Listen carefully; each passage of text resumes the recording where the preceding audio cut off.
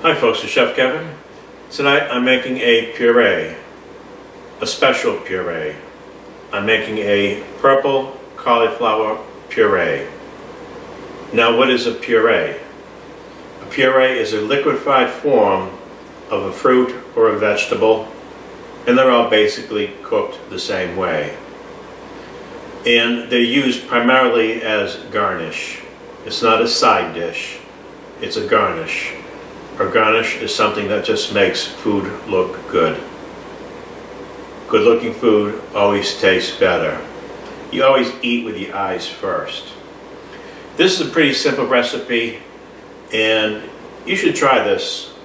If you like to cook, especially for friends, you want to impress them, you make this puree, they're going to think you're a professional chef. Okay, there's not a lot of ingredients here, but let me show you what I have. Okay, the main player here, of course, is the purple cauliflower. We're all used to seeing the white cauliflower, but there's purple and there's orange as well. Most stores don't carry anything other than the white. First thing I do when I come home is I unwrap it. This way it has a chance to breathe. Take that cellophane off. And what you're looking for before you purchase is make sure it's nice and tight. There's no yellowing. Check out the bottom. Bottom shouldn't be brown. There's a touch of brown here, but that's okay. And the leaves are nice and tight and green. We have salt and pepper, of course. Two most common spices in the world. Milk, butter. That's it. Let's get right into this.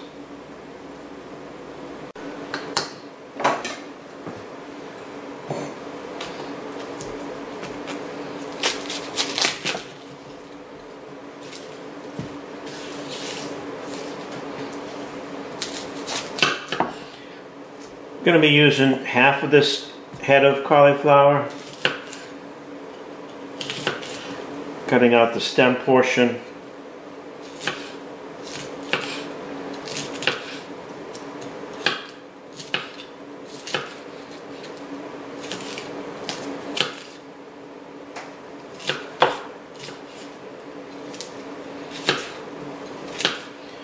This is not an exact cut, because all this is going to get boiled, mashed, and strained, so there's no sense to get too finicky. Just want them to be on the small side like this.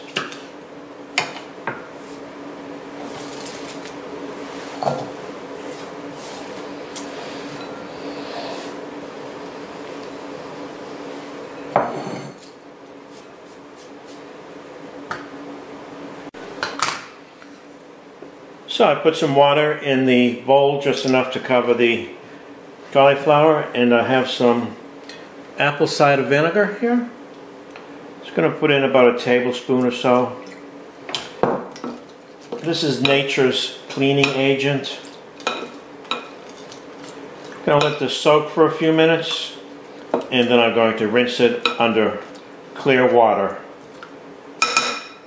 and then I'll start the cooking process. Okay, it's been soaking 10 minutes or so. I'm going to put it in a colander and run clear water over it, and you'll never know that there was vinegar in there. Okay, I have a 4-quart cast iron Dutch oven here, and it doesn't have to be a Dutch oven or cast iron, but it should have a heavy bottom to retain the heat. Here's my cauliflower. I'm going to add enough milk. This is fat-free milk, but it doesn't really make a difference. The milk just keeps the cauliflower from turning color.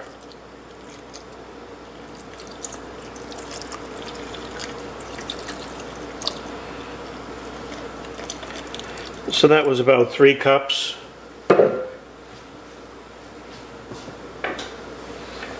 What I'm going to do is just bring this up to a simmer and simmer it for about 5-6 minutes until they're nice and tender, and then we'll go to the next step.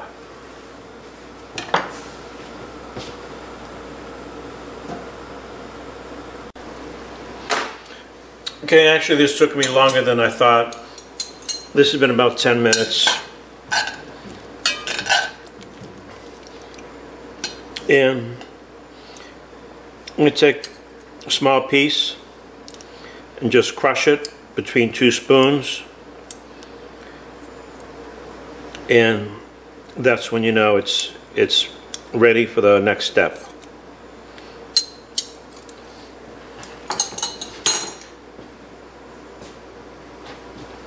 Before I do that though, I'm going to add some pepper.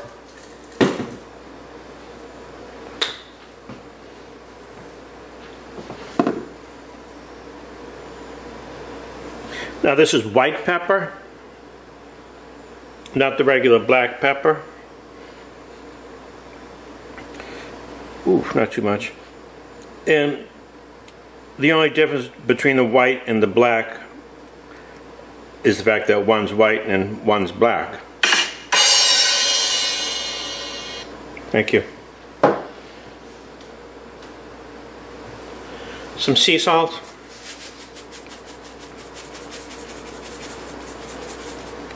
Good tablespoonful. And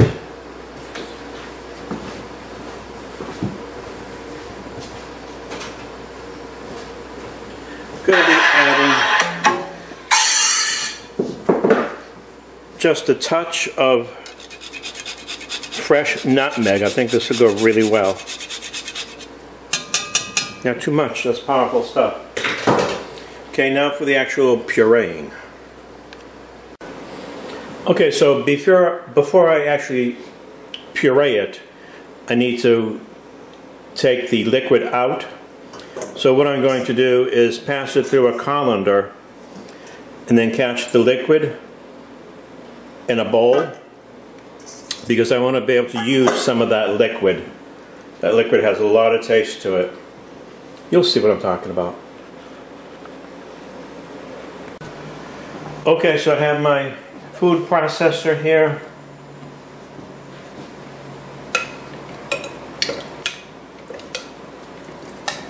Dump that all in there.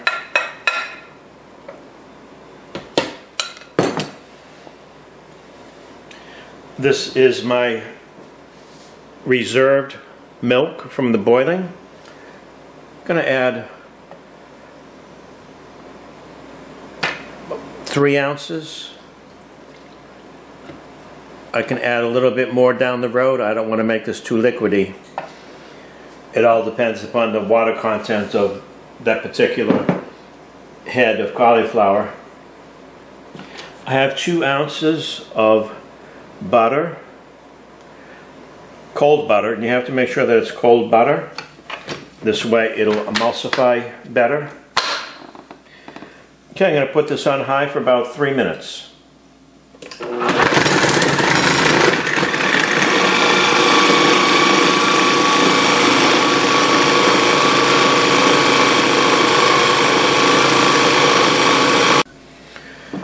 Okay, so that was about 3 minutes,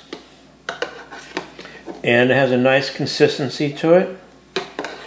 I don't see any chunks, so I'm not going to bother passing this through a sieve. This is nice consistency, nice color. And oh, I can't believe it, I actually have a world-class chef coming in soon to evaluate my puree. We've been hanging out together, and well, I don't want to tell you his name right now. I'm sorry I didn't mention it earlier. I don't want to tell you his name right now, because this way you have to watch the end of the video, which is going to come soon at any rate. But so what I'm going to do now is set it up on a plate and serve it with something I have around here. Okay.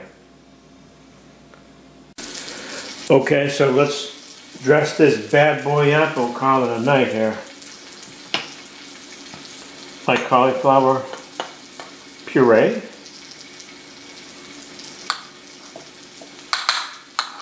It's very chefy.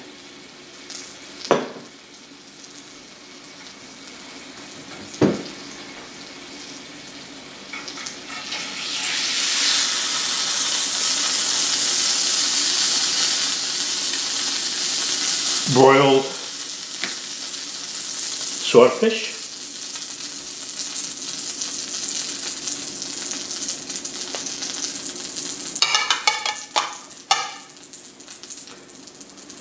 Basmati rice.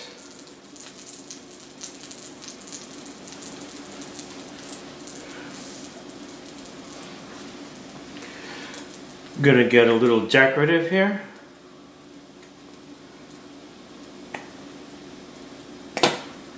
Oops.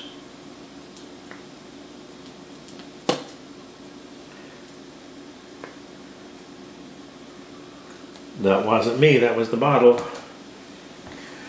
Get a little bit of lighting here. See what's going on.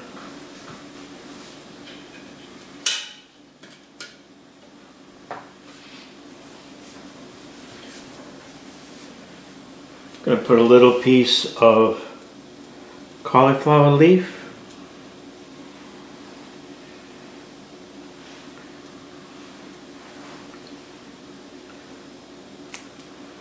Gonna put a little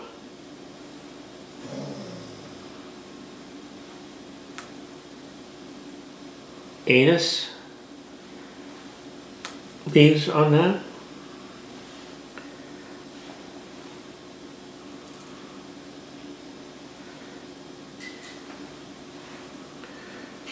A little drizzle of balsamic vinegar. And touch of cilantro.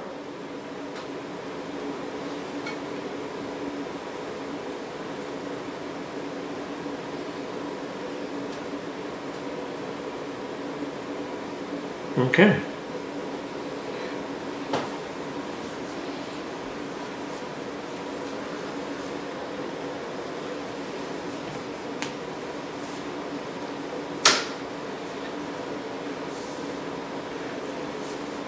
I'm gonna put a little lemon on that. I love lemon juice.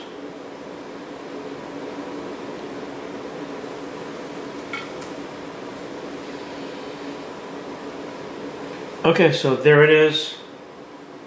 Now, let's bring my chef friend here and he'll taste it and critique it as well.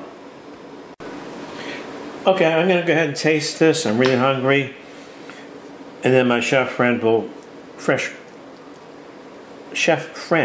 it as well.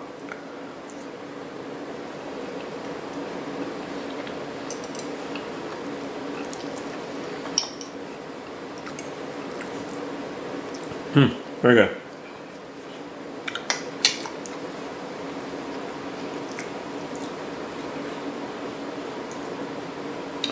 And how do you like my fish dish, Chef Ramsay?